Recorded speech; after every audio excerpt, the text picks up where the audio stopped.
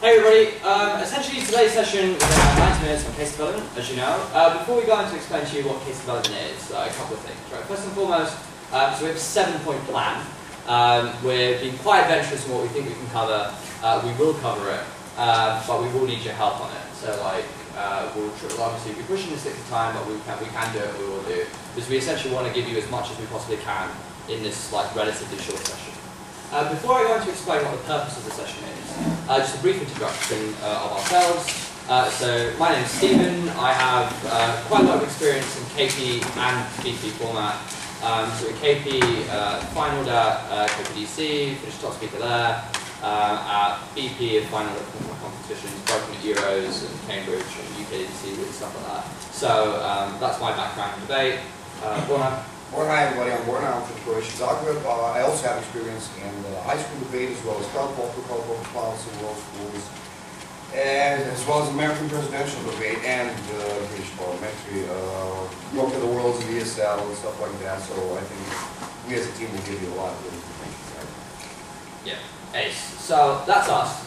So first and foremost, right, what do we want you guys to get from the session, right? How do we see this working? So case development, to be honest, is much like a lot of them is a rather vague term. It covers a whole host of things. But what we want to get out of this session, first and foremost, is understand to begin with what level you guys are at the moment. But then go on to explain the most important thing I think we both agree in BP debate to do well, which is understanding what burdens are and understanding how you meet those burdens, right? So I'll cover that. We'll cover that later. Essentially, a burden is how do you win the debate? What do you need to prove in order to win the debate? So that's what we're going to teach you first and foremost. Then we're going to teach you how to use that in order to develop your case, right? So unlike in say KP debate, there's a very big difference in the different positions, right? So your case in opening government is drastically different to how you develop a case in closing opposition. We're going to do our very best to explain to you what those differences are and how you can use that to your advantage. And the final thing we want to cover within that is just to get you guys having some experience in building cases, right? To be honest, that's going to be something we're not going to have that much time doing, but we will try to push for that as well. So are there any questions on the schedule? No, A's. Before we go on, just a quick idea of understanding what level you guys are at. So can you put your hands up if you've debated any British parliamentary, which hopefully should be everyone. Brilliant. So just to make sure, is there anyone who hasn't debated any BP? That would be the better question. No, nice. Cool. So is anyone unfamiliar with the 4 roles, how the debate pans out? No? Nice. Great. So let's get cracking, right? We know it's early, so what we're going to do is we're going to start with a warm-up exercise. So we're going to split into 2 groups. So I'll take a group into a corridor, and Borna will keep 14 of you here. So we're just going to do this in a very arbitrary way of 1, 2, 3, 4, 5, 6, 7, 8, 9, 10, 11, 12. If you come with me, we're going to go to the corridor. We'll be back in about 10, 15 minutes. Yeah, brilliant. And it should leave you with 1, 2, 3, 4, 5, 6, 7, 8, 9, 10, 11, 12. Oh, sorry, I'll get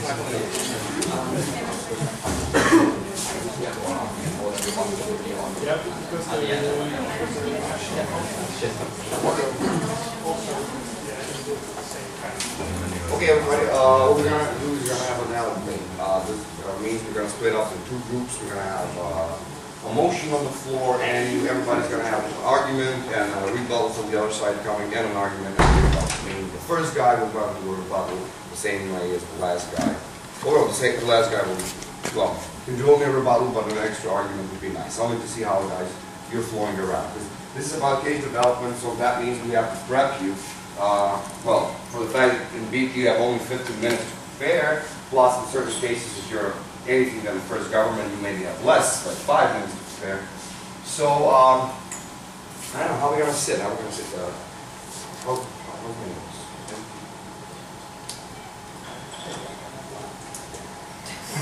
Oh, that's good. We need you. You're the 12th man. So can we sit like 6 here and 6 here? Okay.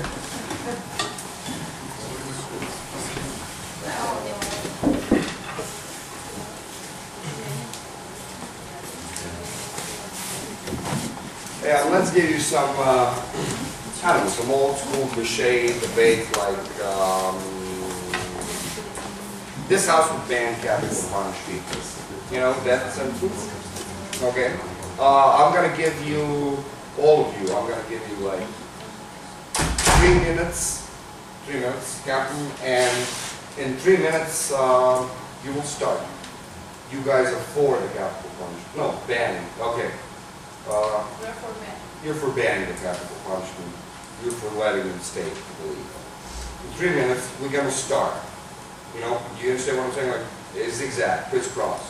First you, then you, then you, then you, then you, then you, then you. Your speeches will last, I don't know, let's give you a minute, for example. A minute 15 maybe. You got 3 minutes. But of course, I don't want arguments to repeat itself that much. So the guys that are coming later, you're going to have a tougher job. But that's the whole thing.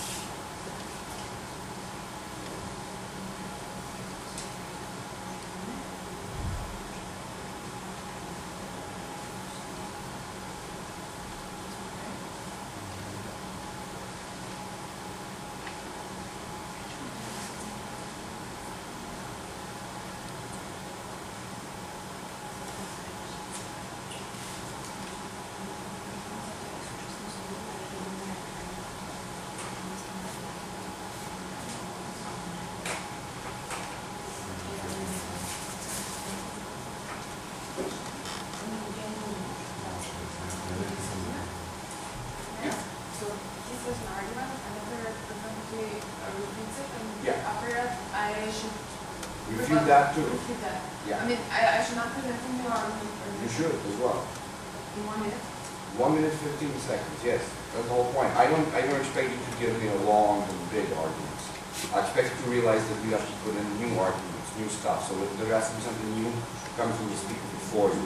Doesn't mean he has to be very, you know, it doesn't have to be explained so great, but it just has to be something new. It's more of an exercise of developing 6 different arguments, actually.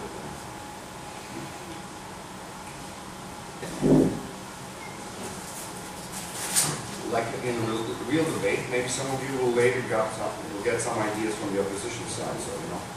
So, we have 2 more minutes and then we'll start.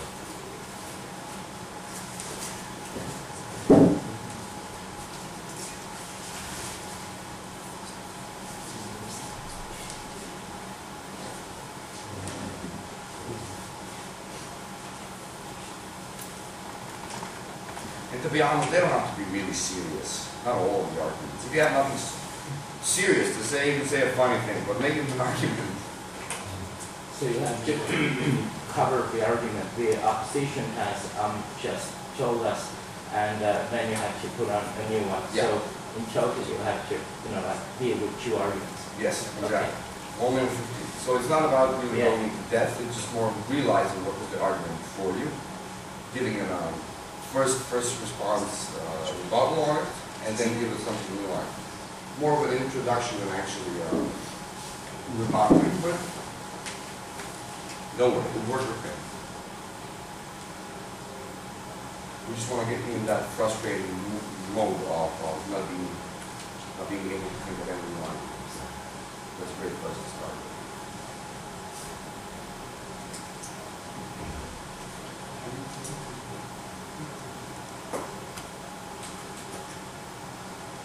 Shall we go?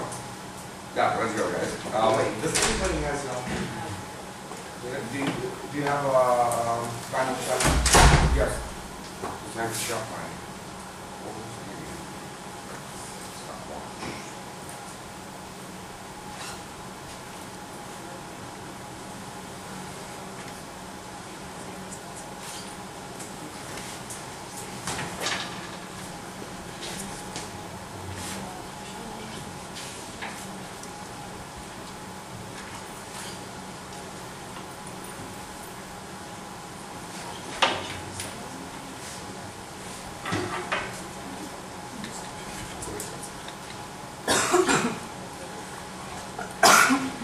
Okay, let's go. You can guys stand up, give your names, so everybody else gets your name, and go on, okay? So we start off first with the government side. Okay, my name is Martin. Now I will show you why the banning of the capital punishment is the right thing to do. my first argument and my argument is that banning the capital punishment will give us space for correcting the mistakes of the law system.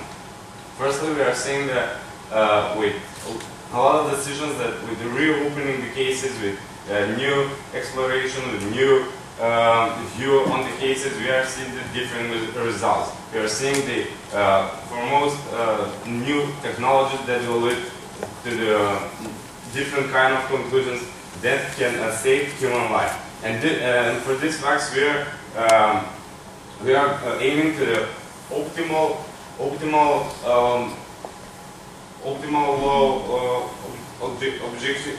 objectivity, and we'll find the real criminals, and the real the victims will go to the data reset.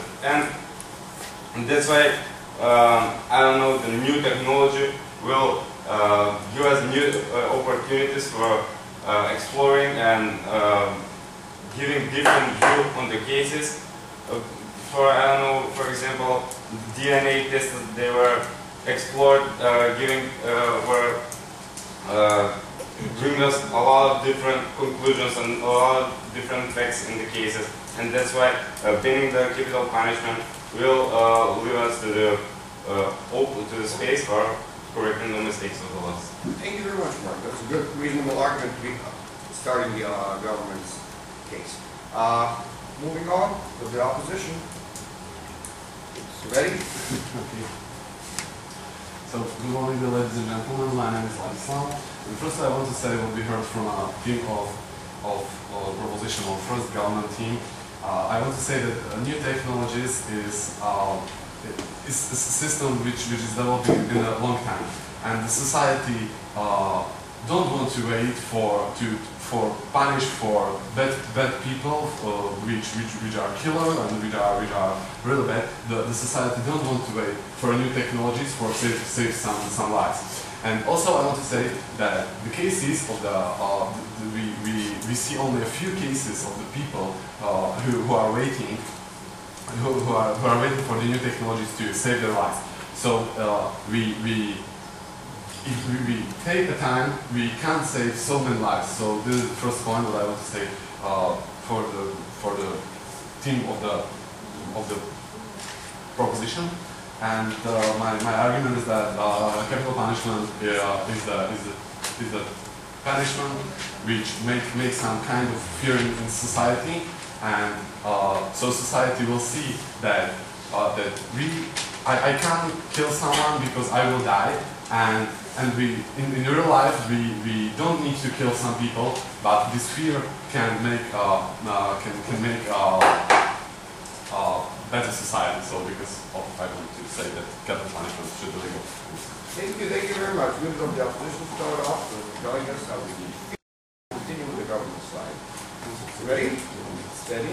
My name is Milka, and first I would like to refer to the argument of the opposition, which was that it will play a role of fear factor in the society. Well, the government side believes this is not true, because as we can see right now in the reality, we still have in a lot of countries in America, as well as in the Asian countries, for example, the capital punishment, but this is not actually contributing to, for example, lowering the criminal rate in these countries, which means that this does not play any kind of fear factor, because we still have high criminal rate. And now I would like to talk about another argument why we should ban the capital punishment, and it is because we believe that every person has a debt to pay to the society, but this debt does not have to be made through the capital punishment, but we believe that the society is able to make resocialization of these people into the society. For example, if they're still in jail, that means that they can still contribute to the society through work, through resocialization. There are also psychologists who work with them, which means that even though maybe they have made serious crimes, but they can maybe after a lot of years of resocialization and after a lot of years of contributing to the society and paying this debt, maybe they can go back to normal, for example. But we still believe that we can pull out everything we can from every person. This is why we do want to keep them alive. So, because we believe that every person is able to make a great contribution to society, no matter whether in jail or not, we believe that the capital punishment should not be banned. Thank you. Thank you. And now we'll go back to the opposition side. Come to the second speaker. So, ladies and gentlemen, I would like to repeat what was said. So, we were talking about our fear that people should be motivated. They couldn't do something which is too wrong to be killed. So this is fear which motivates, which makes a positive attitude for because to this criminal acts. So I think that okay, we have some new technologies, we have some reconciliations. Yeah, that's really good for other criminals, who probably have stolen something, or who probably have something bad done. But when someone killed brutally and kills probably more than 10 people, probably there are some terrorists. There are some people who killed a big amount of people. There must be a fear that stops them to do these things. I don't talk that everybody who has killed someone should be sent to capital punishment. But this fear motivates these people. So I think it's a really great solution. I think my argument is that there should be some equivalence between act and between punishment. When someone kills a big amount of people, I think it's kind of equal to kill one man. So it's kind of equal punishment, and it's motivating for them. So thank you. Thank you. That's excellent, and we're continuing on. Now I'd like to refute the argument the opposition presented us. They said that actually killing the capital punishment will stop serial killers and terrorists from doing such acts. But in real life, we know that serial killers are people that have some kind of a problem, or terrorists are people that have some kind of an ideology standing behind them. So that means that no fear or no punishment in the world would ever stop these people from doing so. Speaking of the terrorists and about the serial killers, we know that they're actually sociopaths and psychopaths which need to be taken care of in the resocialization institutions that the jail provides them. Now I'd like to refer to my argument that actually this is the old approach towards punishing prisoners. The thing is that the principle eye for an eye is a very old principle, and it's based in the primitive law, and it's a non-democratical way of punishing. As we've shown you that actually the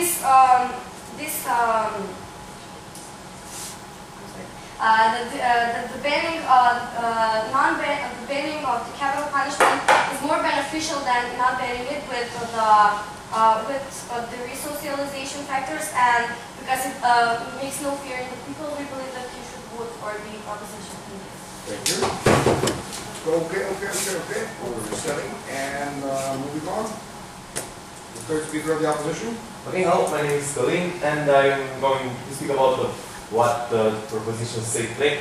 And it's all about the new technology they have, and I think that brings us the solution for having more accurate sentences, and we can surely have more good punishments from that new technology. And more on that, we surely think that we should put this capital punishment only on very severe crimes, on very hard crimes, and as a response of my antecedent speaker, we say that we believe in equality between punishment and act, and we have a really bad act, we should have a really bad punishment, because this is equality between people. And if he or she had a very wrong attitude and killed a lot of people, he should be killed otherwise. This is how we treat it fair, and this is why we should have a capital punishment.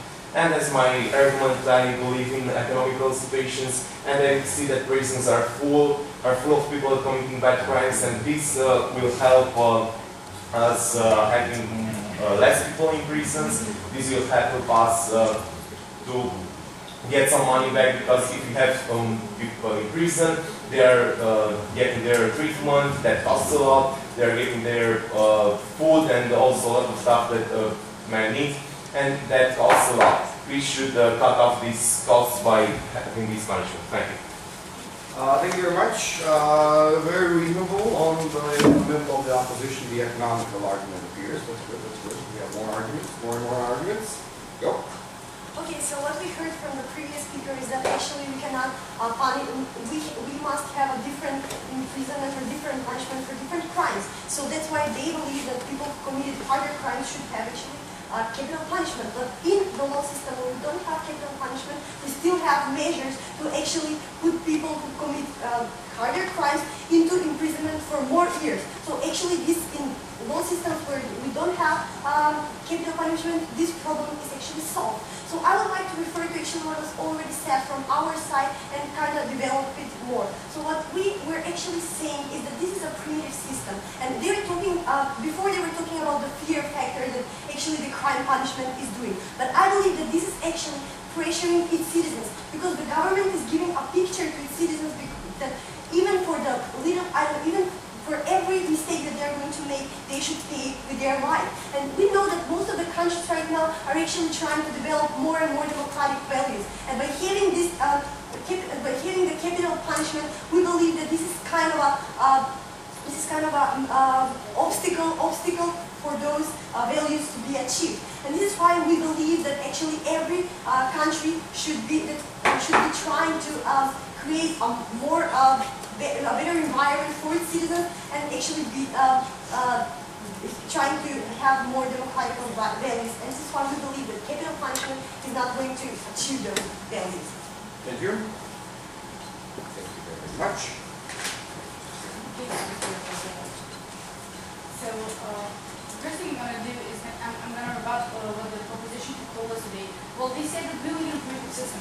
For one, we know that in a democratic society today, that we live in a liberal system, which is confronted by the security measures that the state must take into consideration in order to protect our own liberties. For that matter, we believe that by killing those who deserve it, who killed massive people, who killed massive numbers of people, the state is actually showing to those who do not commit crimes, those people who are good people and those who respect the laws, the state is showing them that they protect them, that they take measures in order to protect their own liberties, and they take measures in order to protect their own lives. So, according to our argument, we believe in the principle of retribution. One, retribution for the whole society, and second of all, retribution for families. To the whole society, so I previously told you that we live in a period where we have so many restrictions in our liberties, that we have so many restrictions that the state is telling us that we need to have them in order to protect our liberties, in order to protect our lives, our security, in order to protect our families. So in order to pay us back with these restrictions, in order to pay us back in order for us to know that we're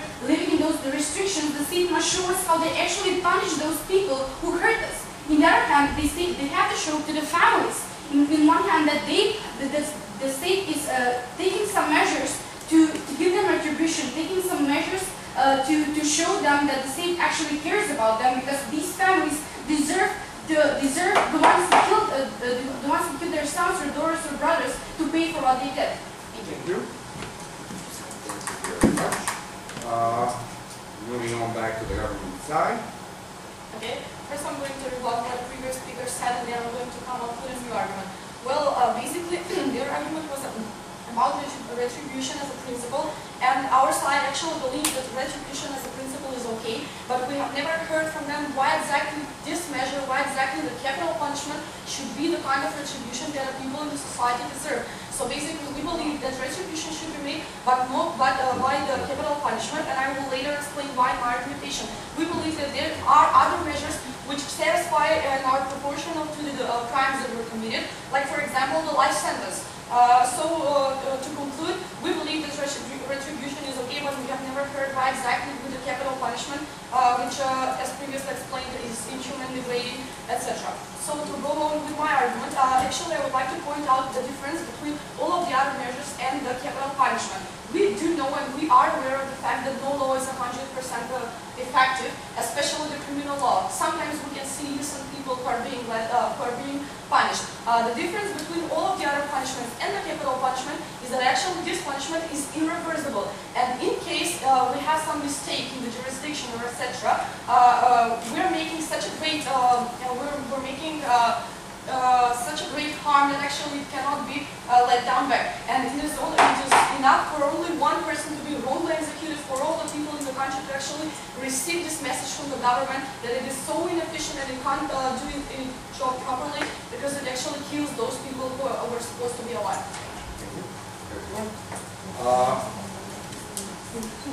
Moving back to the opposition. Let's go. Mr. Speaker, what the proposition has been telling us is that they believe in the principle of retribution, but they do not believe that capital punishment is proportional to the amount of damage done by the criminal which has been convicted by a court in a fair trial. What we believe is that, A, the extreme cases they are talking about when someone has been wrongfully convicted are matters of problems of the system, not of the punishment. And we also believe that there is a proportionality to the capital punishment simply because when someone kills 10 people or rapes 5 people or tortures someone or kidnaps someone, this is the harshest punishment you can give out. I'm not saying we should give it out for thieves or I don't know, or for someone maybe evading taxes, but there are crimes which require this punishment, and I believe that capital punishment teaches people the rules of the game of life, that you can't break out of the system and do as you please, because if you do, you will be punished. Because I do not believe, and this table does not believe, that life imprisonment is enough of an incentive for people to stop breaking the same rules by which we all should play. And by teaching people at a very early age that we can play the game of life, but play it by the rules accepted by all, I believe that we will lower the crime rates, and I believe that capital punishment will have effect as a learning tool. Thank you. And now to finish off the opposition side, the government side. Okay, I'm gonna finish the government side by reviewing what the previous speaker said. He said something about the retribution and how the society is not making proportional measures. But what we are on the government side about to say is that the government should not make proportional measures, and the government should never do calculus when deciding whether it should kill somebody. And what we have argued throughout every previous speaker is that the government should not kill anybody, because it does not teach us the rule of life and how we should behave, but it teaches all of the people that a man cannot change, and that we cannot have hope that at a certain point some people cannot change, and that we cannot any longer believe in the people. And that is what the government teaches us.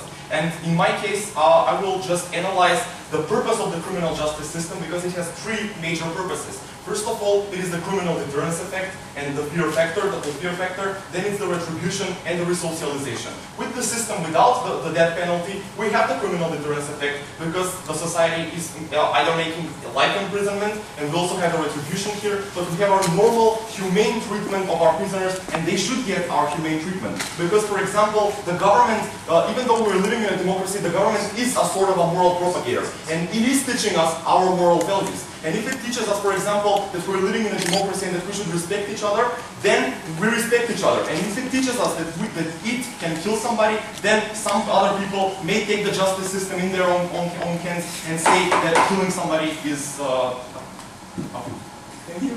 Thank you very much. That finished the government side. Last speaker of the opposition. Ready? Okay, yeah. Hello, I'm Lisa.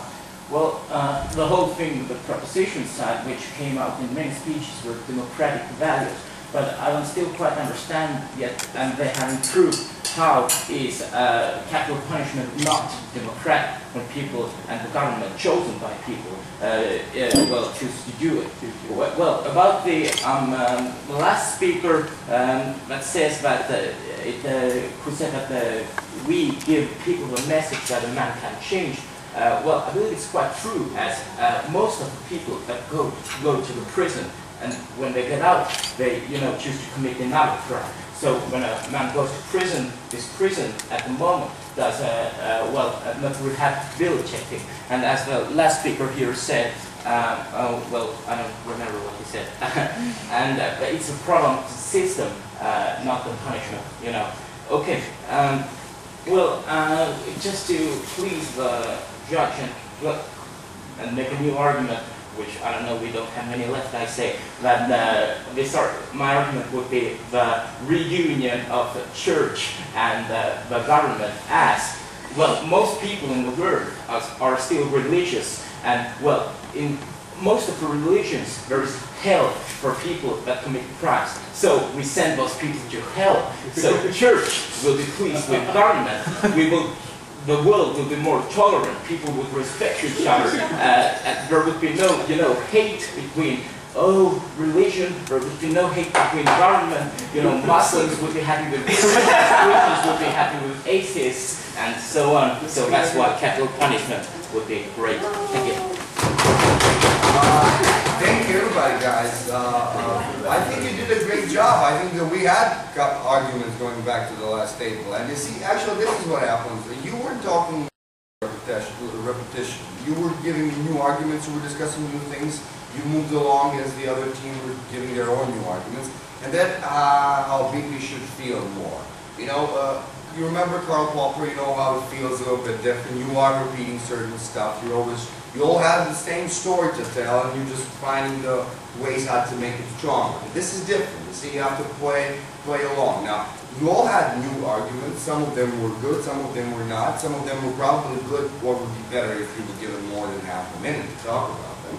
But the important thing is you have to realize that there will always be something new to tell, something new to realize, something new way to rebuttal. So, for example, there was no rebuttal on the economical case.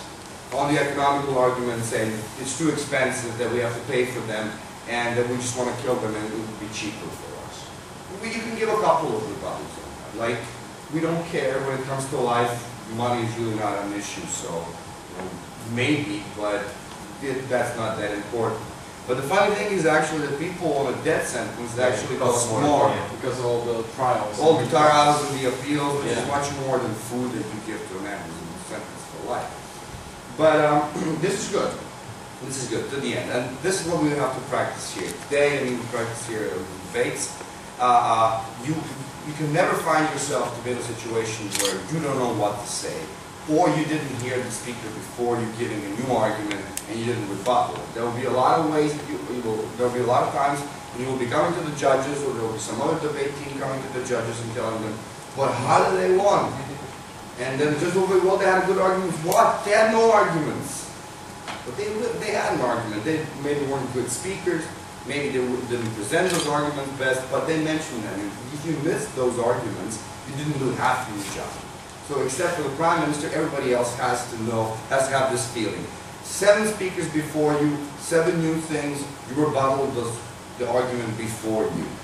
Keep in your mind the other 6, but you rebuttal the one before you, because that's the one you have to listen. Because the guy who speaks before you is probably the person who will be the hardest to listen to, because you're writing down, you're preparing for your speech in 3 minutes, and here he comes with all these new arguments. Now I have to think about them too, so it's not easy, but good. And plus I add a little bit of a vibe about how good are you at debating, and you are. Everybody gets it. Everybody knows what I have to do. That's good, that's good. It's like the first exercise, just a little bit to keep you thinking. Wait a second, I have to see what's happening.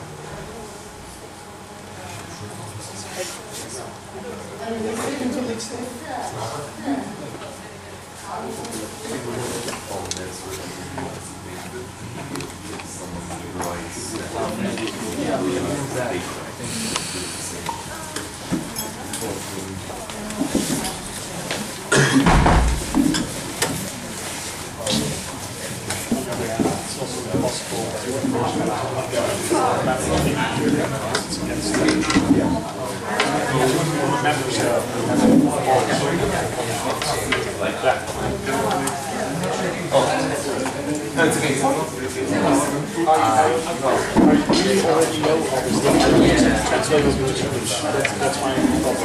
I really have to make a statement and I do not know one word. Yeah.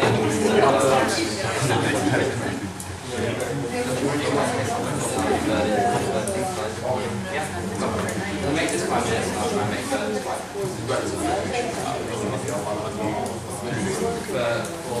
case development.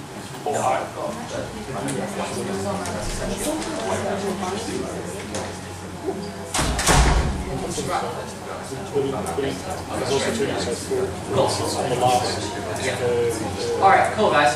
Essentially what I'm going to do is we're going to go straight to burdens, right? So this will, can you see? Yeah, brilliant.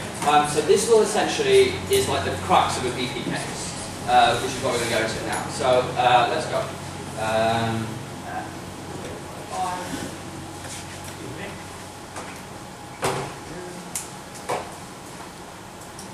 Brilliant. Okay, so this is essentially what generally occurs, right?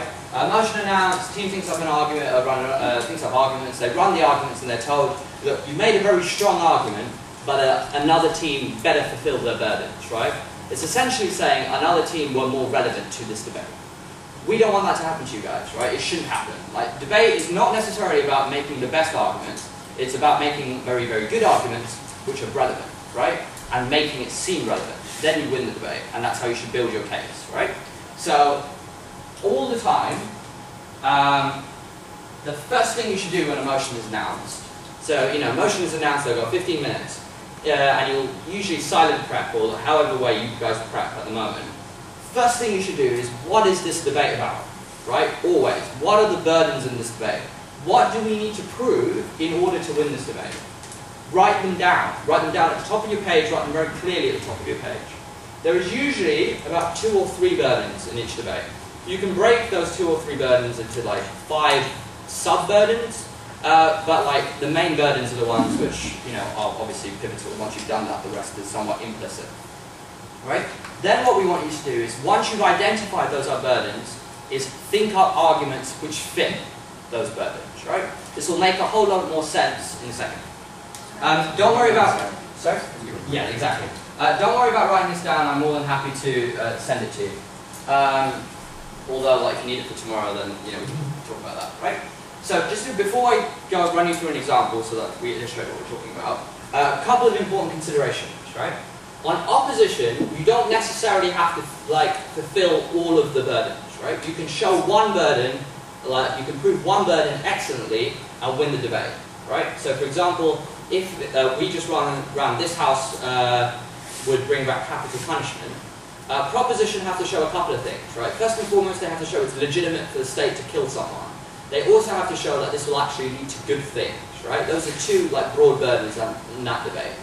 Opposition can concede, it's not necessarily the best idea to do so, but they can concede that this could lead to a better deterrent, right? But if they show you that it's just immoral, it's just illegitimate to do so, they will still win, right? In the same way that if you had a motion, it would be a stupid motion, but if you had a motion of information slide, it has been found that if you torture children, like in their pain, you can get a cure for cancer, right? And the motion is this house will torture children.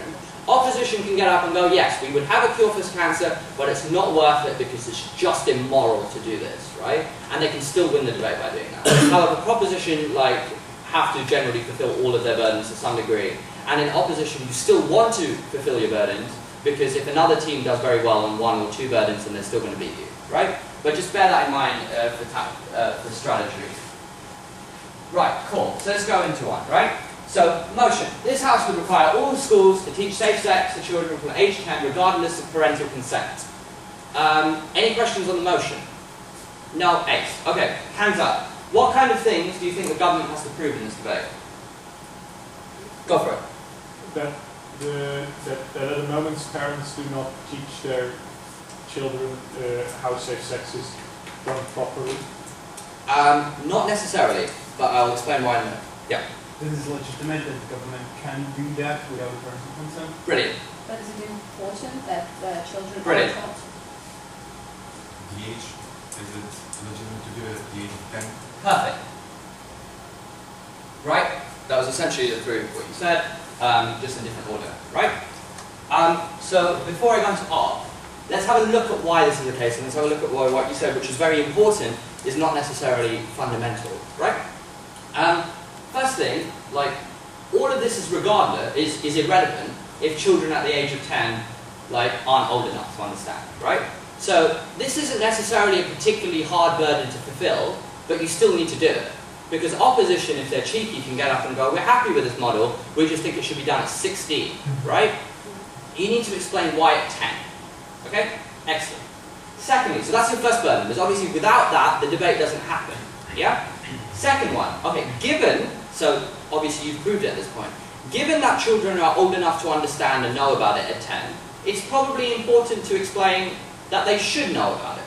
Right? Like, I can probably understand quantum physics if taught to me, but it's probably not that important that I understand, right? But why is it like it's really important, it's pivotal. So you can tell that the first and second burden in this debate go like this, right? They're hand in hand. You would often cover that within one point. But it's important to know they're distinct, because in some debates you don't need to do both, right? So does that make sense? You have to show it's necessary. So now, if you've got to the point at which it's necessary, you're doing excellently on proposition, right? Because the third bit somewhat follows. This is, I'm going to link this back now, right?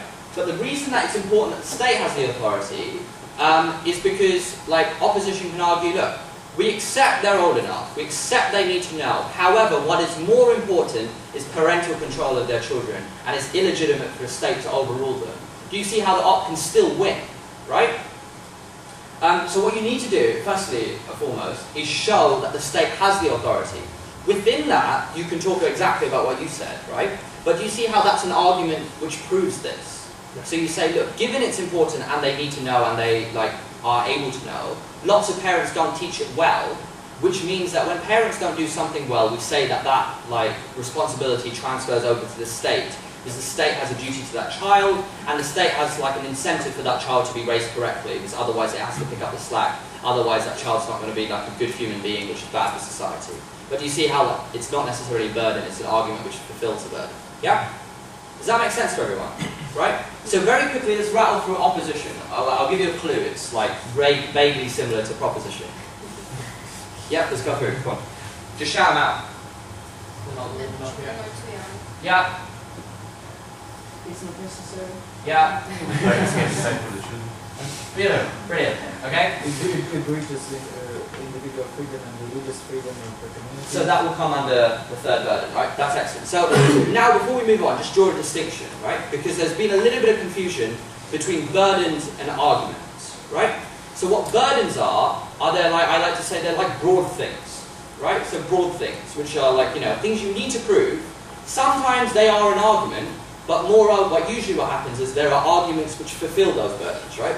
So if we go back to the third one, parents have the authority to decide, blah, blah, blah, right? What we heard from here and here are both arguments to prove that, right? So on one hand you say parents already do a very good job of this. This is an unnecessary policy and it's going to piss them off disproportionately. Then you can say this really undermines religious freedoms, which we think are really important, large sectors of society, blah, blah, blah, blah. Therefore the state doesn't have the authority. Do you see how these are arguments which fulfill a burden rather than burdens themselves? Yep? Ace, right? So let's get used to this. Let's do another one, right? So corporal punishment is not capital punishment, right? Corporal punishment is hitting children at schools, not killing them. That would be bad. Right? So this house would bring back corporal punishment. So government, hands up again. What kind of burdens do we think we need to prove? It's a good tool of discipline. Sorry? It's a good tool of discipline. Okay, I can tell you that a good tool of discipline is punching a kid in the face, or killing them. Pun? Someone said something? She said that The government can make the religious that is a moral way of punishing. Right, first and foremost, so it's legitimate to hit children, right? You have to prove that first. Because, like I said, otherwise you can go, well, it's probably, genuinely, killing, say you guys are, we're the teachers, right? And you're, if one of you misbehaved, I could kill you, right? The rest of you would probably behave. Probably not fair. So you have to show, first and foremost, legitimacy. I know some of this sounds obvious, but trust me, we've judged hundreds of debate rounds. And people skip that. Yeah, and then you lose, right? It's just such an easy victory for opposition. So yeah, it's legitimate to hit children. Excellent. It is necessary that there are now Cool. cases that there. Excellent. All right, we'll get to that in a second. There's one which is a little bit trickier in this debate, right? Where is corporal punishment? Is that at home? It is legitimate to hit children at school. Excellent. It's legitimate for teachers or someone to hit them at school, right? Brilliant. Actually, this is incorrect because if you make this properly, you shouldn't have teachers hitting the children. The best mech I've seen is the child gets sent to a room where the nurse or a professional who has been trained in hitting them. Seriously, this is the kind of thing you make. Because if you don't, the reason, I know this sounds silly, but this is important case development actually, is what you do on proposition is you think, how can we have a fair debate, but a debate we are very likely to win, right? So essentially, how do we somewhat cheat, but not cheat? Okay? So how do we get the closest achieved? So if I said in proposition, alright, so what we're going to do is we're going to have corporal punishment. So what happens if the child misbehaves, a teacher can hit that child. So say someone misbehaved in this class, I would hit them, right? One of the main opposition arguments is then, teachers are human. They've been pissed off by this child. They have a massive incentive to accidentally or purposefully hit this child too hard. Or they just don't like this child, so they get a joy of beating them, right? That's actually a very strong opposition argument. Well, the other way around. Yeah, exactly. They don't hit them. So you have a rule that's applied in school, but it's not really being applied because some of the teachers don't want to beat up kids, although the kids are taking care of it. Exactly, right? Or, like, it's done by the teacher, and that screws over the dynamic in the class, because, like, you know, the teacher's done it. Also, another argument you make in opposition is, that child who's got hit by their teacher has been hit in front of everyone else, right? Everyone's going to be making fun of that child, bullying, etc., etc. Do you see how that opens up miles and miles of argument? However, if you change that mechanism to, we're going to send that child to a different room, they'll be checked, they'll be hit by someone, but a nurse will be present, we make sure that no marks are left on the child, and that no one witnesses it, bar the nurse and the thing. Do you see how it's still a debate, right? You're still saying corporal punishment. You haven't squirreled the motion, you haven't cropped something else. You've just been very clever, right? That's what you should do. So that's why that one's important. Excellent. Okay, what else? So we had correctly from here that, like, essentially it's necessary, right? Like, you need to show that it leads to some, like, large improvement, because, like, a minor improvement can probably be achieved by something else. So within this, you need to show why it can't be achieved in other ways, right? So I'm going to skip over the op ones because they're not going to surprise any of you. Sorry. Yeah? Ta-da! Unsurprising. Brilliant. So I think there should be one more. This is actually quite a tough motion. I think it's a bad motion, but it's a good one to think of, like, props. So let's go again. Burdens. Yeah? That it's the government's task to pay smokers to stop.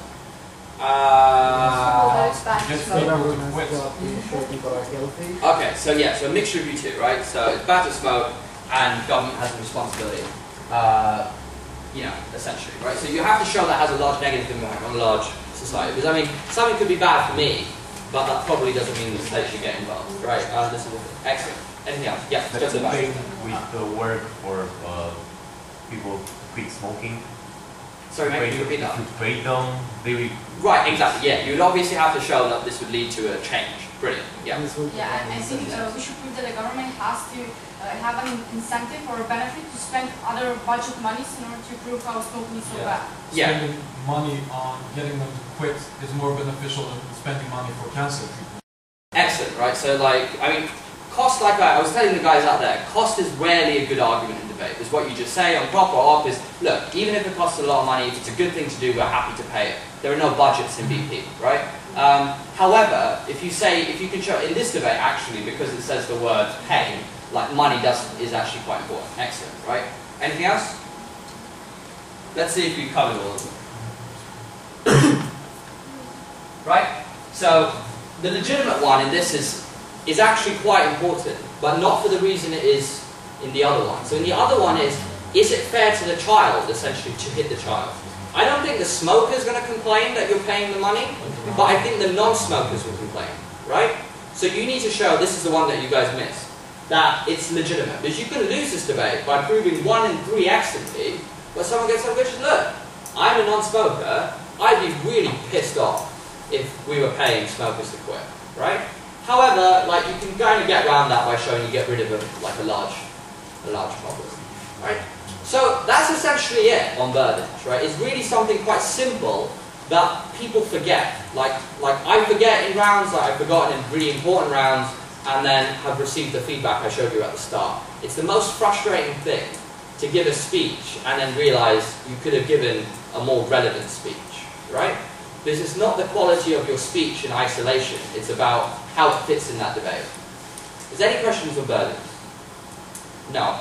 It's really good to remember this, because it's one of those fundamental things that people skip. There are certain motions that you will be given, international politics motions, so a lot of people skip burdens, thinking like, well, it's not my job, the legitimacy of the UN or the legitimacy of something international.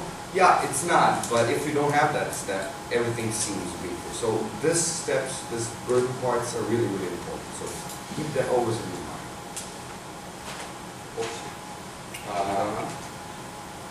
Yeah. Or do you want to cover? Do you want to cover different roles? Yeah. So, yeah, we're ahead of schedule actually. We're ahead now. Yeah. So, different roles in the government. So ignore this actually. This is not needed. So a little bit later. Yeah. Okay, different roles. You know, 4 roles, there are main 4 roles, right? Everybody knows that. Speaker roles, you know speaker roles as well? We have to go through them again. Okay. Prime Minister, everybody knows what a Prime Minister does. Is your typical Prime Minister, gets up and explains how the things are going to be done. He gives you the plan. If there should be, of course, a plan, there should be a plan.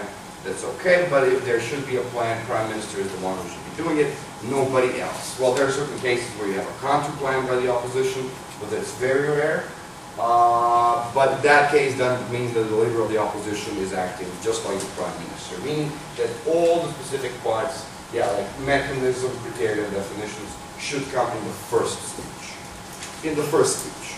If your second speaker is now getting up and trying to redefine something, or better, trying to explain the mechanism, that means that the Prime Minister hasn't done his job good. So the Prime Minister shouldn't be a person explaining, giving you the arguments, and making you believe that this side of the story is true. He should be the one actually explaining how this debate will look.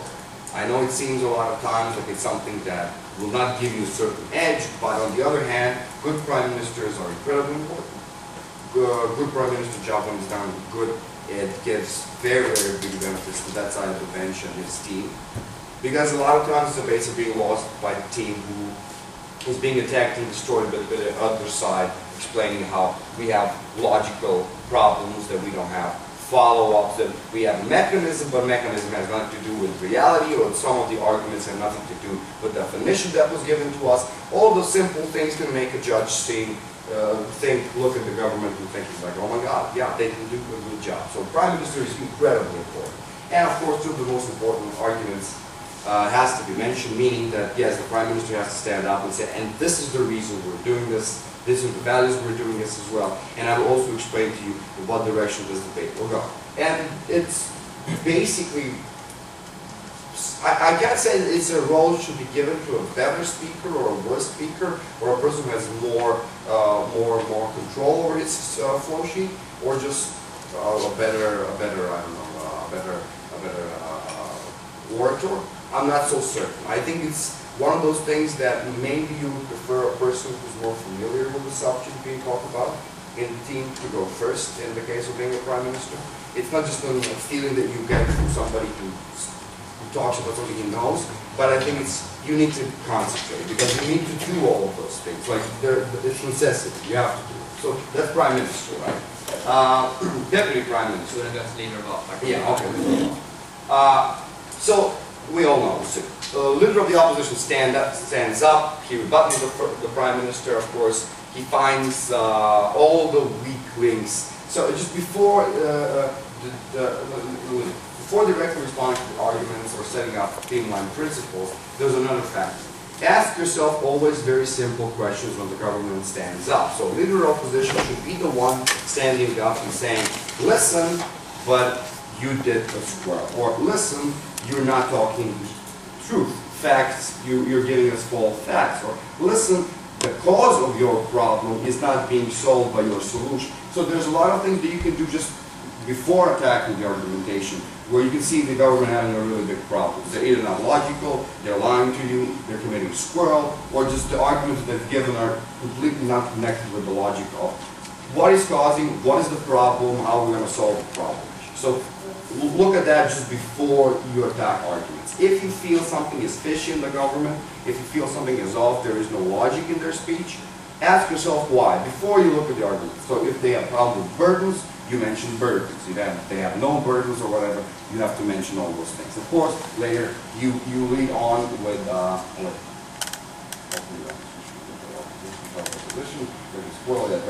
respond directly to the Prime Minister's arguments. And yeah, three arguments. It's not Karl Popper, it's not like the first one of the opposition, so it's not about him standing up, giving one argument and saying the other arguments will come later. No. Yes, of course, the second speaker will have his own new matter that he has to bring in, or an extra argument. But the leader of the opposition should also be a man who gives us and explains to us what will be the arguments the first opposition will give, because it's fair. Because BP is one also by that you're playing it fair. So it's not about trying to escape from the rebuttal from the other team. No, it's considered actually to be stronger. So when the leader of opposition stands up and says, these are 3 arguments, so the second speaker of the government will have a chance of understanding what they have to rebuttal in advance. It's considered to be fair, it's considered to be showing strength of your emotion, it's considered something that is definitely a necessity for the leader of the opposition. And then we have the deputy leader of the government. Deputy Prime Minister. Deputy Prime Minister, of course, has to respond to the opposition's arguments. Everybody knows that. Has to figure out, of course, what is the most harmful argument. Is there some sort of attack on the opposition side that tries to deal with things we mentioned earlier, like squirrels or mechanisms, lack of definitions. It's not a good thing, but he has to deal with those things. You don't want to judge after the second speaker of the first government to still not understanding what you're trying to say. That's game over. I mean, it's a bad thing that you have to cop out, but nonetheless, you have to do it. You have to recognize it immediately, and of course, afterwards, you go on defending your own arguments one key new argument. Now, this is very important. Deputy Prime Minister also has a role of giving you something. And in the majority of cases, it can either be something like stakeholder analysis or giving you an example. You know, like examples in Karl Popper, here it's not, you cannot just give you an example. You cannot go, well, but in Brazil, the banana industry is going well. You know, that's not really, you have to give him a further argument, a better explanation, deeper analysis of maybe something that was already mentioned before. But your job is basically to just follow the leader and understand. You're like a bodyguard. You're like a second speaker, and all the knives that are going at the Prime Minister, you're trying to catch them, trying to jump, and you're trying to fire back at the same time. It's a little bit of your job. It's a really hard job, because it's one of those jobs that, you know, you break or you win, because there's a lot of stuff that you have to do in those 7 minutes. Shall we go on? Yeah. Want to mention something else? No, I think you've got it back on. Okay. Deputy leader of the opposition, almost kind of the same job, but much more new arguments. You as an opposition have now, until now you have time. If you're the 4th speaker, that means there's already been 21 minutes before you. That means that you had enough time to not just think of the arguments that you came up before, but you also to realize what is developing in the debate.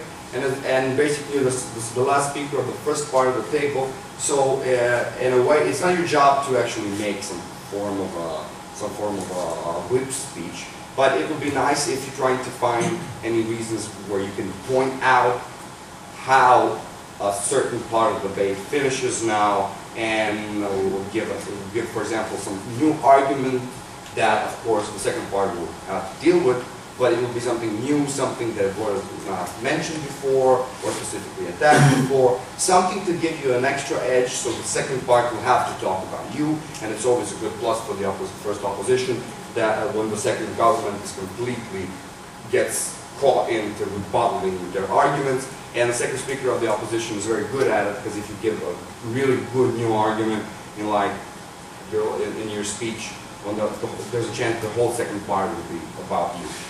And that's something you want to take care of. Member of the government, extension speaker. Now, I don't know if a lot of you didn't have that in high school debates, and a lot of people really hate that in British parliamentary. They always say, oh, the extension, oh, the second government. Actually, for me, personally, second government is probably my favorite position. I really like extension speeches. The reason is this. Imagine yourself to be a coalition partner of the Prime Minister, right? So what is your role? Your role is basically to stay in power. What the motion is given on the floor, it's you want it to pass. There are certain values that you believe of the first government, of course, and some logical directions you will follow. But you really are not obliged in any formal way to completely follow the Prime Minister. Now, that gives you a whole lot of variety of things that you can do. You can either find completely new arguments, new ways of arguing stuff. For example, let's say this house would allow Japan to become a permanent member of UN Security Council. Right. It's a huge motion. There's a lot of stuff you can do. And let's say that the first part of the table is only talking about international security and how Japan is a really great country and how we need more countries from different regions being involved, right? But now you're a second government, and what can you do? Now you can do something completely different. You can, for example, mention the Japan because it's the #1 money contributor to the UN. You can develop a whole new argumentation line saying, we need more people to get, I don't know, involved with the UN. And those who are most involved, of course, will be benefiting from giving a really good positions and functions because they've given so much. So you're not talking about international peace at all, but you're completely following the logic of the first part. And that's where actually the member of the government has a big job. I mean, you as a team have a big job. But he's the one who has to go out and, of course, rebuttal the first opposition, some of the things that the state, especially the deputy leader of opposition, make 2 or 3 more arguments, far more detailed on the original, on the opening government arguments. But the thing is, you have to distinguish yourself from the rest of the debate. It's specifically standing up and saying this now starts a new era. This is the reason why we are not the first government, we're the second government, and this is not the reason why we've been given 28 minutes already to listen to debate on this motion, and we will give you something new and something you will enjoy. And so you have to think of that when you're second government, not just another government speaker, another government team giving you arguments, but try to find something that, like, when you give it to the debate, everybody's like, ooh, this is something new. And that's a great thing. That's actually one of the biggest things you have to do. Member of the opposition, almost the same thing, but on the other side, but with a little bit of an easier job because now you're building it up. Now you're building it up. You have so many stuff that the government said that you have to rebuttal, so many things you can go after, and now you have the third government speaker who gives you an extension, and new arguments. You have to be concentrated on that because you can't forget that. There's a lot of people, I know, a lot of starting debaters, when they're closing oppositions, everybody likes to be that. They just go out and they spend all 7 minutes destroying the first opposition. All the stuff that the first opposition didn't say, they're destroying the first government. They're destroying the first government, completely destroying the first government, not rebuttaling the second government.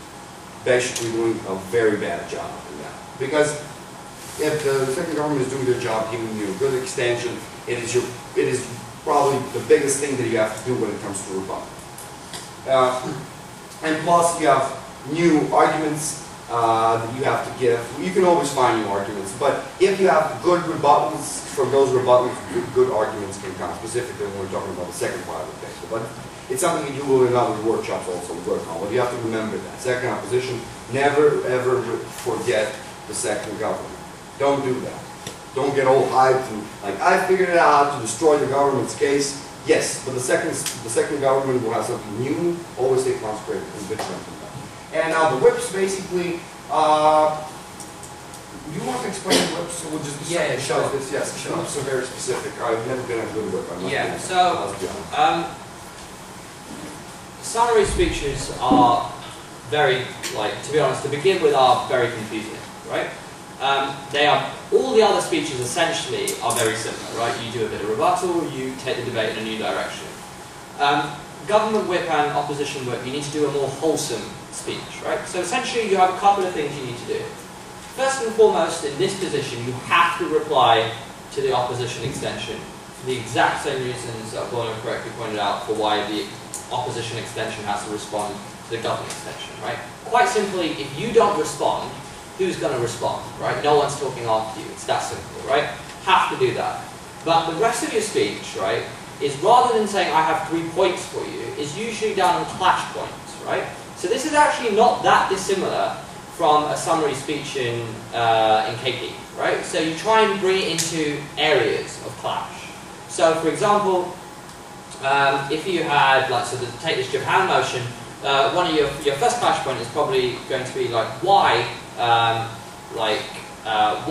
Japan in particular, sorry, that's a bad clash point, why the UN needs another member, maybe a first clash point. Secondly, why Japan is the best member, right? Something along that. Obviously it depends on what debate you've had. But it's what were the key issues in debate and how can you put that under a heading again, right? And then what you do within that is the complex bit, right? What you do within that is juggle quite a few things, right? What you want to do first and foremost is destroy the other side, right? All of their arguments at some point you have to take down, or at least attempt to take down. They may look like, let's be honest, right? There will be some arguments where you're like, not really sure what to say. In KP, what you do is you ignore it and hope the judge doesn't notice. In BP, you can't do that, right? You have to have a go at it, or make it seem irrelevant, or say, look, even if they're right, even if they're right, this is less important than what we've told you for this reason, right? But what you want to do is not just knock their arguments out in isolation to your extension. Is the way I describe it a lot of the time, especially to begin with, is imagine your extension is a weapon, right? Use it to knock down everyone else's arguments. So an extension, a summary speech may go something like this. So my first clash point is why this is legitimate, your closing government. So you say, opening government correctly point out that we have a problem, right? Opening opposition get up and they try and explain to us that, like, this is illegitimate because apparently it's wrong to hit children because, like, you know, this, like it makes them scared, right? What my partner does, they say Borna's my extension. What Borna firstly tells you, right, is actually we're quite happy for them to be scared. Because if they're scared, it means that they are going to, like, not do this again. That breaches, like, a fundamental value of our case, right? We're happy for that. Secondly, what we tell you is actually, like, that individual being scared is traded off against the other members of the class who are probably less scared because, like, this kid isn't being such an annoying person anymore, right? Because they're no longer going to do those things. So what we say is we're willing to, like, even if we didn't have the first benefit we told you, we also told you this idea of we're willing to trade off this one punishment to prevent other kids from feeling what opposition say is a bad thing, right? This is something else we bring you in extension. So do you know it's this idea of essentially responding to their arguments with your material, right? So often, like you get in closing teams, is the extension speaker gets up and just says the extension, right? This is our extension, but doesn't have the time to in detail, like, specifically target it. That's not their job. In summary, it is your job. So you say, look, when we said this is directly responding to this argument. This is why it beats this, right?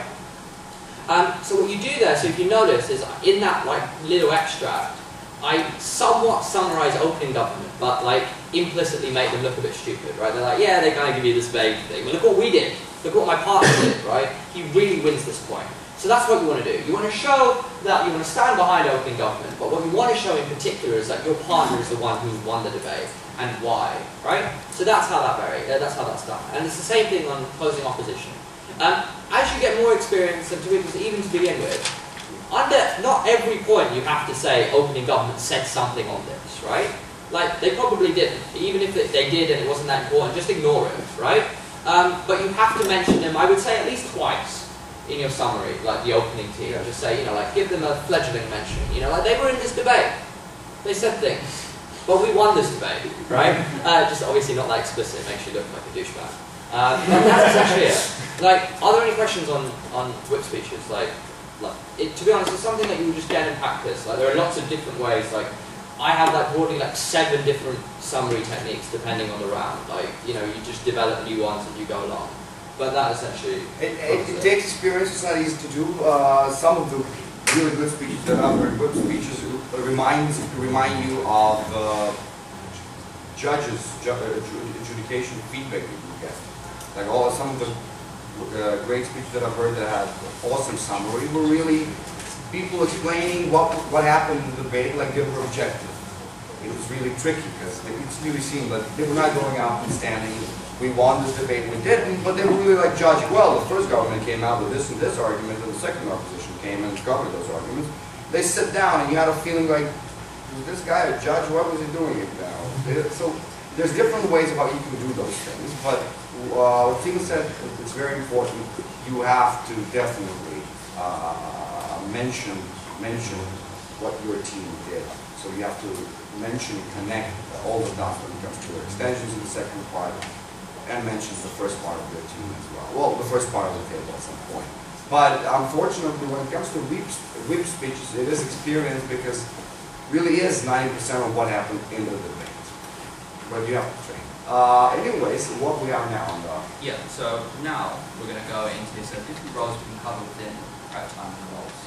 How are we doing for time? Yeah, how much time? We've done an hour and 10. We're going to have this. So we've got 20 minutes, so that's perfect. We'll go into should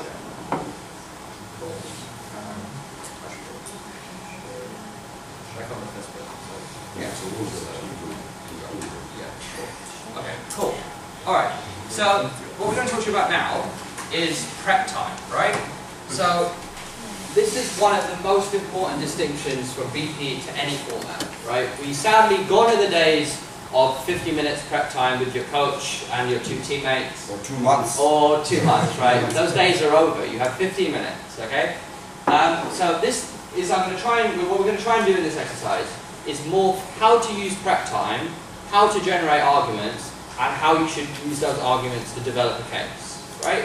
They're all very, like they're linked. It's a nice Venn diagram, if you will, right? A couple of things before we begin, which is really obvious, so I'm going to run through it very quickly.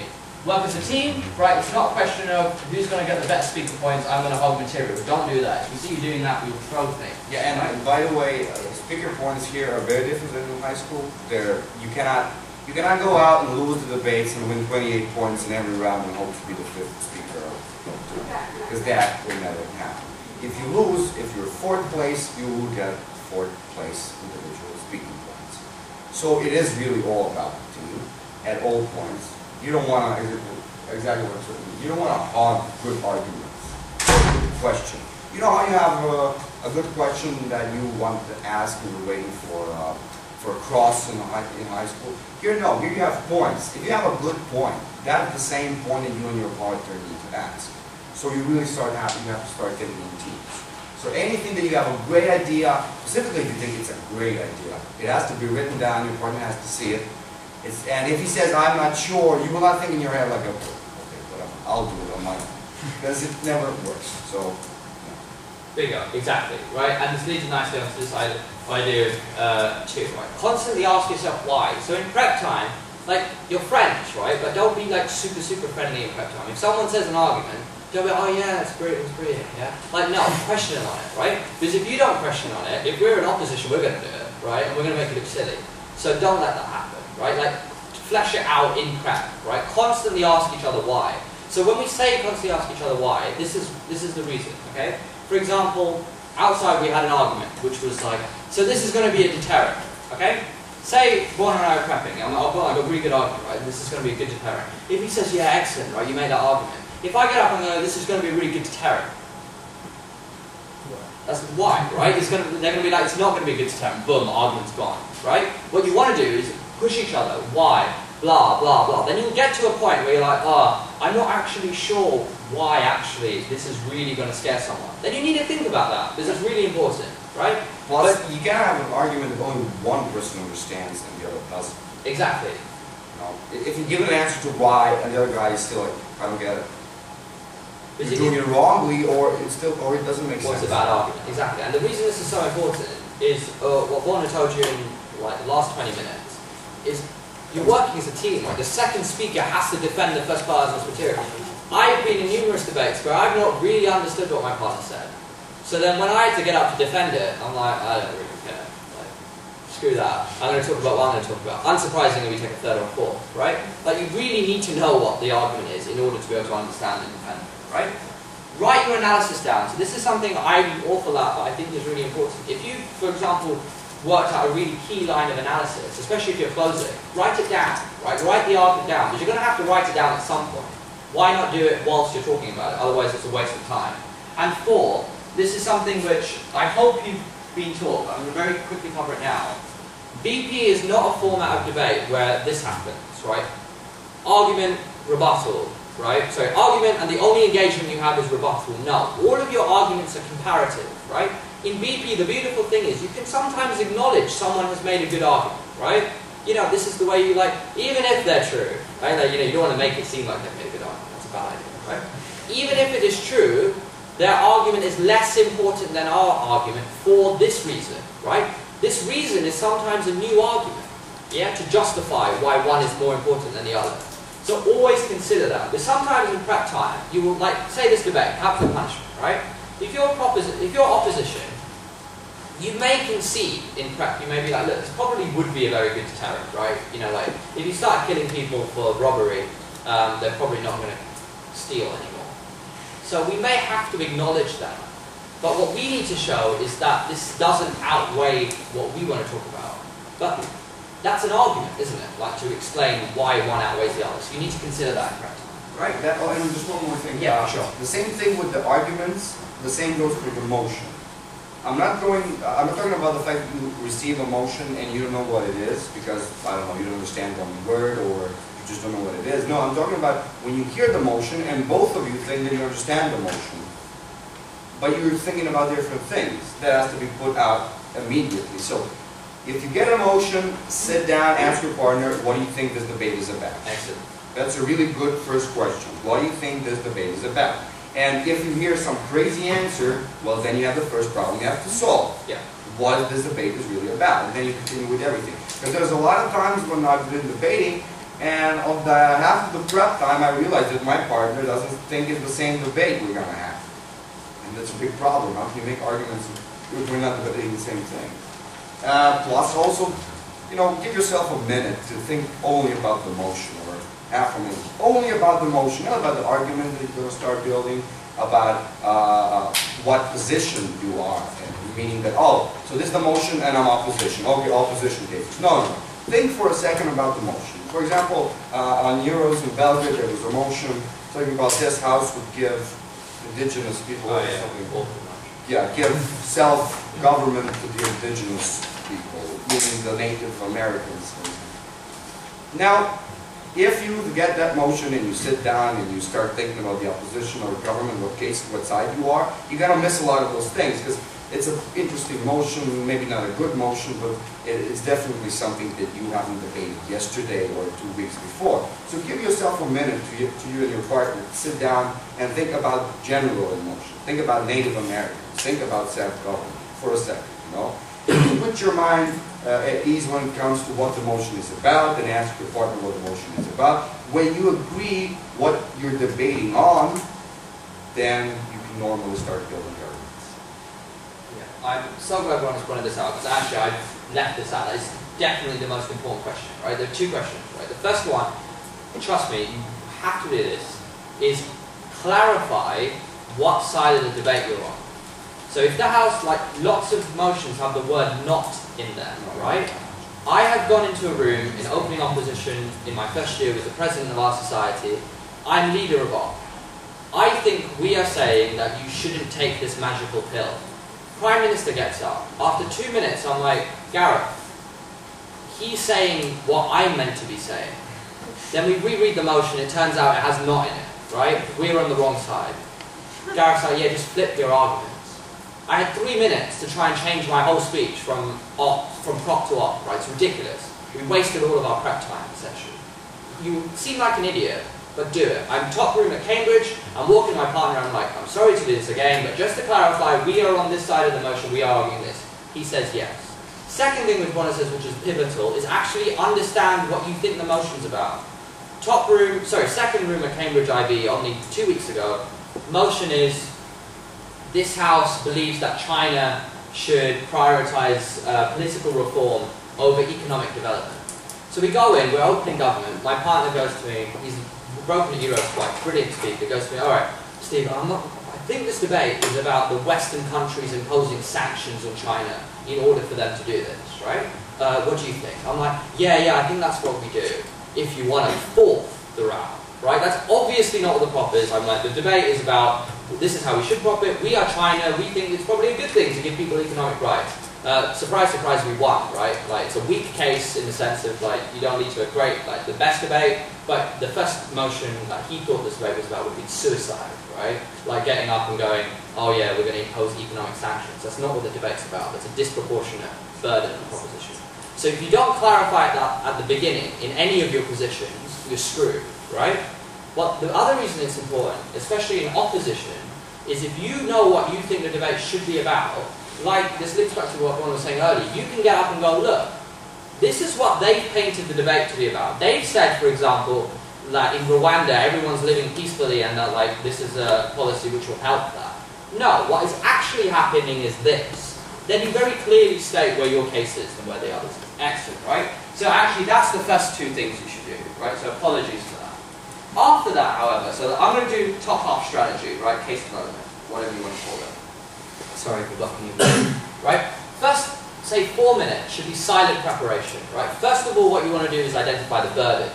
Once you have done within that, clarify with your partner that you're on the same lines, right? They may have worded a burden differently, like some of us did earlier, but broadly they should be the same thing, right? Once you've done that, continue again for a couple of minutes on silent arguments. The reason this is important is because you start there's a case to say bottom half you can start talking straight away, but this is especially for beginners/intermediate. I think this is a good way. Is you don't want your thinking to be influenced by what your partner said straight away, because otherwise you may miss out on thinking of an excellent idea because you start talking about something too early, right? So write down what the arguments you are, okay? Obviously write down your burdens, it already happened, right? Then what you do is you briefly talk to each other what your arguments are. Then you determine what are the most important arguments to fulfill your burdens and in what order, right? So if you're opening government, if you remember earlier I pointed out the one about children. That was pivotal, right? Like the fact that children are old enough to understand. You need to prove that first. It's no point proving that third, because if we're judging, we're fine, we'll be thank you for proving it, but we're a bit come on, it's stupid to prove that third. Because you may run out of time. It would seem like a format, you don't really know what you're doing. Yeah, if you wanted to have 3 arguments, so, okay, let's make this the 3rd argument. Follow logic. Exactly. Especially in opening government, right? The best, what was it, just expand on this as a DPM would do for PM, right? The best PM speeches are ones which just follow, right? If a PM sits down, sometimes the debates finish, right? Yeah. Same with leader of op, because it's just followed the structure of, okay, here is our first burden, here is an argument that, these are 2 arguments which justify that, 2 sub-points or whatever, right? Here is a second burden, here are 3 reasons which for that third argument, 1 reason, right? And you're like, yeah, I agree with you, that's a really good idea. Because, if you think about it, that speech has done everything. Obviously, DPM gets up and expands and brings in more arguments, but the cases can be won from the first speech. Same in leader of op. Sometimes, it's like N1 if you do it properly, right? You can end the debate there. It doesn't matter what your partners do. That's why I loved N1, right? You get up and you just destroy what they've said and put constructive material on the table. But in BP, you just have more time to do that, right? So that's what you should be thinking to do. So this is what I mean by the first speech, which should provide arguments which meet all of the burdens. So when you're thinking about how do we develop the case, you want to do this, right? This is when I really mean you shouldn't be selfish. I do DPM. DPM is a frustrating position because if you've done your job properly, your partner goes out and gives a boss speech, right? Just a fantastic speech. You're sat there with nothing sometimes. Yeah. Because you've given them everything, especially at the higher level, because when we say 3 arguments, sometimes, 2 weeks ago in Leader of Opposition, I made 8 arguments in a speech, right? Just sub-points, arguments which fall under a broader burden. If you make 8 arguments in one speech, what the hell is the second speaker going to do, right? And they don't have very much. That's fine. Don't worry. Because what happens then is you can expand, rebuild, defend. Yes, sometimes you may just take lower speaker points because the judge is bad, right? He goes, oh, we heard that argument from the first speaker. Doesn't matter, right? If you win the round, who cares about the speaker points? Everyone knows they're pretty negligible anyway. And also, if you do your job well, you will get credit. Good judges will go, yes, this person only brought 1 key argument, but that justification, in addition to the defense of this, was exceptional, right? So when you think about how you should divide the points up, you will probably have in prep a thought of at least 3 vital points, right? Firstly, make sure that the first speaker has points to fulfill all of their burdens. But you should have 1 key point left for the second speech. Something which says, my speech is not a waste of time, right? Apart from the fact I'm defending it. I know it sounds a bit silly, but it's, to be honest, in my opinion, it's because some judges are just going to go, oh, this person hasn't given substantive material. That's poor judging, but a lot of judges judge like that. So it's important to say, look, so I often get up in DPM and I go, okay, I want to look at 4 things, right? Firstly, I want to have a look at this mischaracterization of my partner's argument. AKA, I'm going to rebuild my partner's argument. Secondly, I'm going to further justify this principle, i.e., my partner didn't justify it enough, I'm going to justify it, right? Well, when I say i.e., obviously this is not what I say, I'm just explaining to you what we're doing, right? Thirdly, I'm going to look at this completely new argument, right? This argument of X, and then X is really important. And fourthly, I'm going to briefly look at some stakeholders in this debate who are important, right? You see how then what you've done is you've defended your partner. And that's the crux of your case. Essentially, the rest of your speech could be irrelevant. You can still win the debate. But you're going, look, we're not just good, we're brilliant, right? We're bringing you another argument as well to explain why this is a good thing. So in prep, that's how you should think about splitting it, right? Don't worry if the second speaker doesn't necessarily have anything. They will always have rebuttal, they will always have defending to do. And to be honest, like Borna was saying, sometimes if you're DLO, you've had at least 15 minutes, if it's 5-minute speeches, to think up another argument, right? That's not that difficult. You will, especially with more experience, that won't be a problem at all, right? Sixth thing, right? This is very important. This is something like some of you may have done in KP when you help A1 write their case, yeah? You have to do this. Because the reason this is important is, first and foremost, as Borna says, if the Prime Minister or leader of Ops sits down and the judge is like, either I don't understand or all of the main arguments come out in the second speech, you've lost, right? Because in the first case, it's just you're unclear, that's really bad, you've lost. Second one, we call it backloading, right? You've been unfair. How on earth is the DPM going to respond to DLO's arguments? They can't, right? That's unfair, you've lost the game. Probably one of the worst things you can hear from a debater is, this is what we really wanted to say.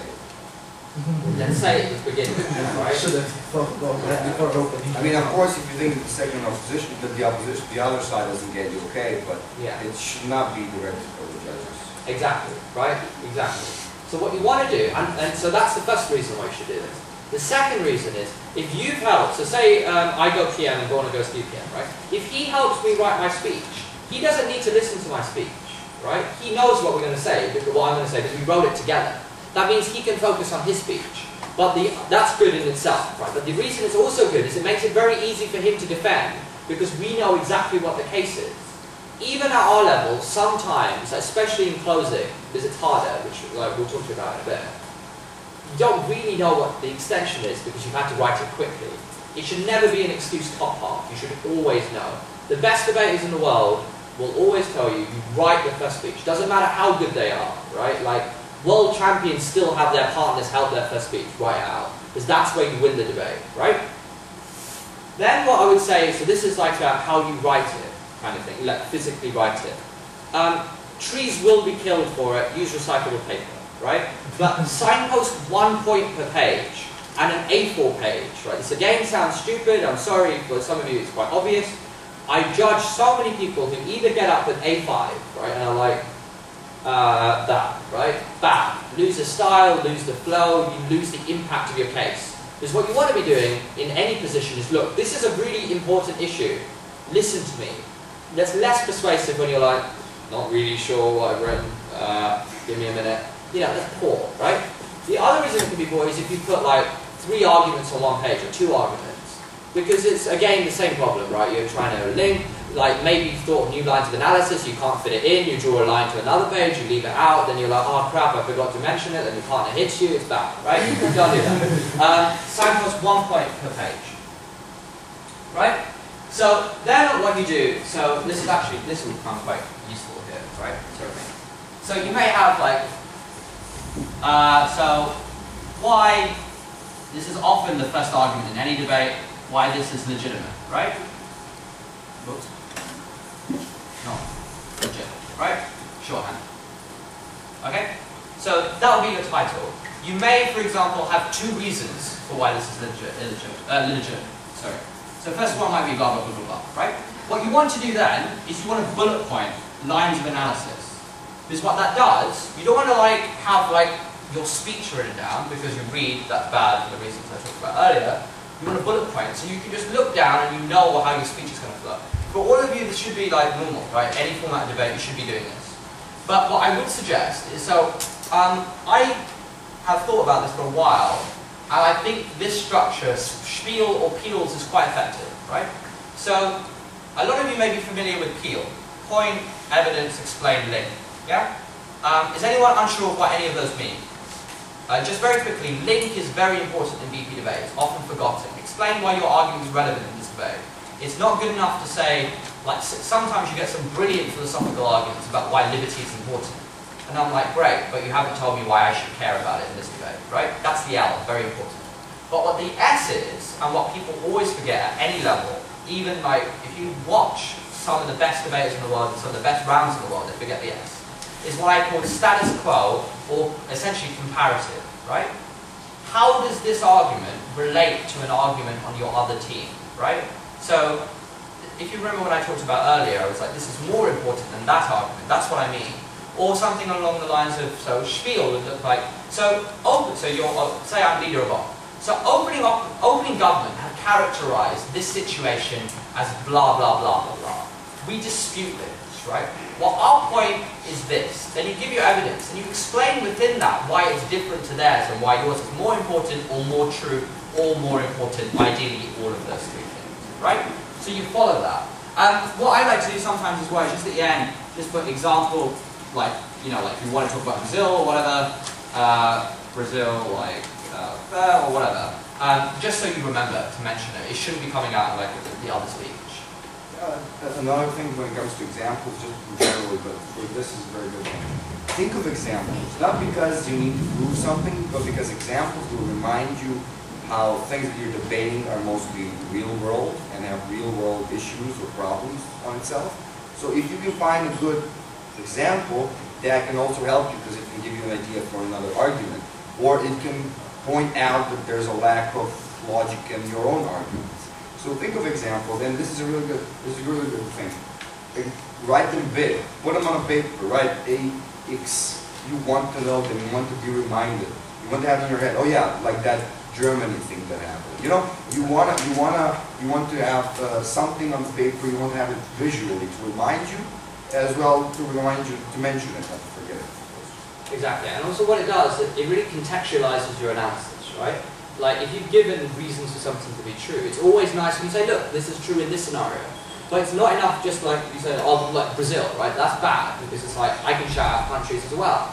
Like, you need to explain that example. This is something which, in particular in BP, isn't actually done very well. Like for, yeah, go for it. Okay, like we had a dead sentence, right, debating. So we had an economical argument, right? So if you have an economical argument, let's say, like in Karl Popper, you talk about it in the ideal, like there's too much money, I don't want to be giving money to somebody who's going to be life sentence, I want to see him dead, I don't believe we should spend money on murderers and rapists, they should be dead, and that's it. But when you give an example, if you want to give an example of that, you come to the case of realizing that that's actually not true, that people who are on death sentence are actually costing us more than people who are on life sentence.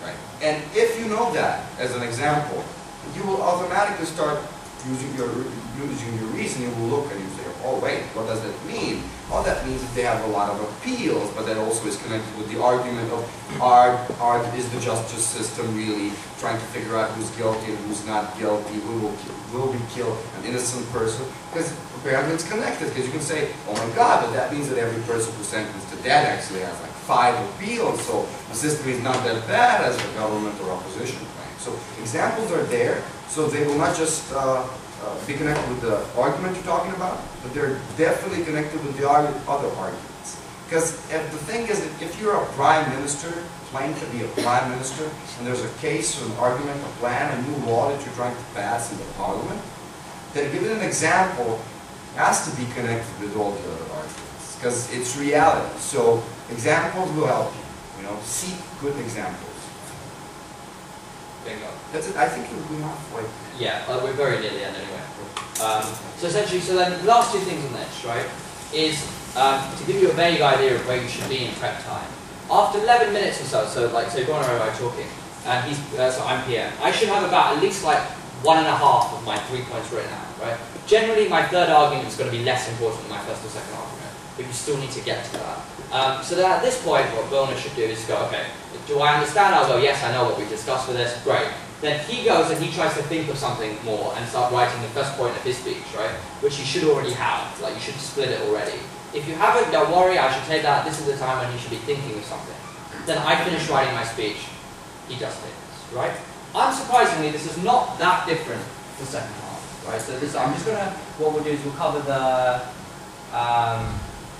so sometimes very briefly what you can do, which I wouldn't suggest you do at this point, this is maybe after a little bit more time debating. You say if Borna and I spoke together, what we'd often do is go, how do we think in closing? We may go, how do we think this is going to happen top half? Then Borna would go, will probably say this, Op will probably respond with that, then I'm like, yeah, this gap will probably be left out. No one will probably mention this because it doesn't seem that important. What we've done there is we've already thought of some ways of that, like extending, right? We would want to fill this gap. We may want to like bring this new argument in, and also we know the key argument. So if one of the earlier teams forgets to mention it, great, we're going to mention it, right? And also again, what can really help to the second part of the table is listening. There's a before you started all debating, extension used to be something that can also be a mechanism. In some countries, it's still being debated. Mechanism. That was thrown out because of a very logical reason. That means that first government goes out and says, this is our plan. The first opposition goes on and says, yeah, but your plan is causing this problem to happen. And then the second government will stand up and say, yes, but we will do another thing. We will implement another law also solving your problem that you mentioned. It wasn't a debate. So actually that means that you don't have mechanisms, majority take care of the second part, but examples can help you and listening to the debate can help you. So first opposition sometimes, or the first government, can give you new arguments for the second part that you didn't think about at all. So listening is probably the biggest thing that can help you develop a good argument for the second half if you don't have already something that you're 100% behind. Exactly, and just like linking this to what we were saying a second ago. For example, the PM often goes, alright, I've got 3 arguments. Then, like, the third argument, say it's a 5-minute speech, they start at 4 minutes 45. Then the DPM drops it because the partner hasn't mentioned it. Which means that you can run that argument, right? Like, especially if you're lacking material, it's probably a really good thing to do. Or like some rounds, like you've explained, you know that argument I said I gave 8 points in. Obviously I couldn't explain 8 points very well, right? I explained 4 solidly, 4 less good. Closing team took one of them, ran an extension, and they took a second, right? This we've already discussed. And very briefly, this is like something you can do in fact, right? So this is a suggestion. So some people like to make a list of the different arguments, right, that you've thought of. And then as the debate's going on, essentially kind of cross it out, like ones which have been said in a lot of detail because you don't want to extend on that because you know that you don't want to get credit. Another way is like a thematic spider diagram, right? So you have your different stakeholders, you know, you're like, or like, you know, legitimacy, efficacy, like how does this affect women, ethnic minorities, media, or whatever, depending on the debate, international relations, and then off that you draw arguments, and then you do the same thing, right? That's another way of doing it. Things which will help, just write down key lines of analysis, examples, right? For the reasons we've already said. Those will help you build a case, especially in closing.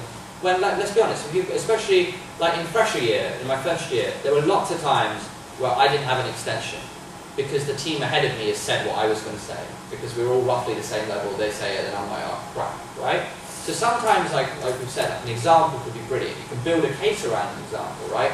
Or you just like key lines of analysis which you fill in and you take a second, or even a first if it's pivotal.